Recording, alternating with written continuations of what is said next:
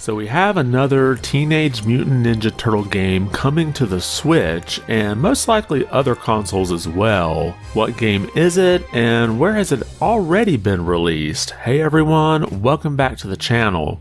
So this announcement came as part of Nintendo's Indie World presentation, and you can see the announcement here over on X.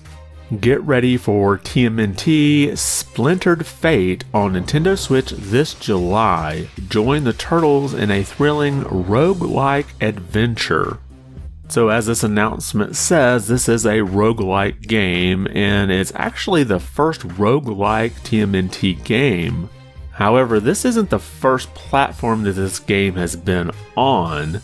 It is actually already part of Apple Arcade, and that's that subscription service that Apple has that's kind of like Game Pass, where you get a library of games when you subscribe. And Apple has had other games like this one that was first exclusively on Apple Arcade and then was brought to other platforms.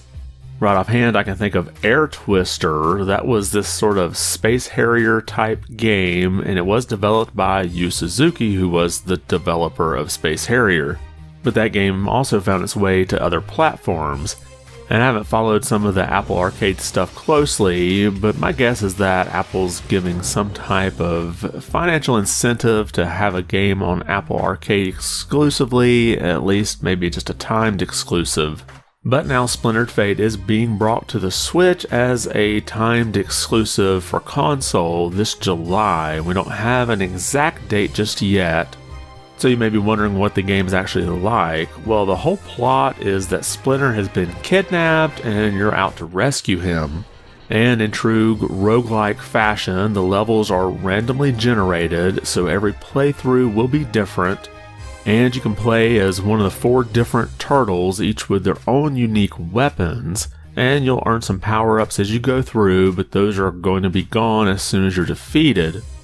However, you can spend in-game currency back at your lair to get some permanent upgrades, so you sort of have this Hades-type gameplay.